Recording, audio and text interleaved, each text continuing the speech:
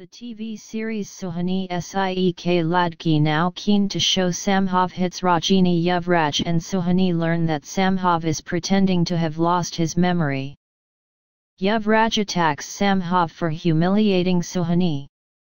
Later, Sambhav threatens to kill Yuvan and hits Ragini on her head. The last episode of the TV series Suhani Si Ek Ladki further showcases that Yuvraj confesses his love for Suhani to her. Suhani is shocked to know that Yuvraj is in love with her. Sambhav suddenly arrives there and he asks to Suhani that he is keen to see her wedding with Yuvraaj. Somehow Suhani and Yuvraj realized the reality of Sambhav and they have an encounter with Sambhav. But Sambhav threatens Suhan I that she has to hand over the lockup password to him unless he will be killing Yuvraj. He also asked them to marry.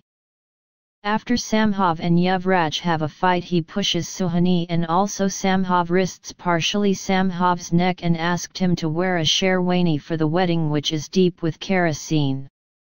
He asked to Yuvraj and Suhani that if they will be doing any kind of drama then he can pout fire on Yuvraj.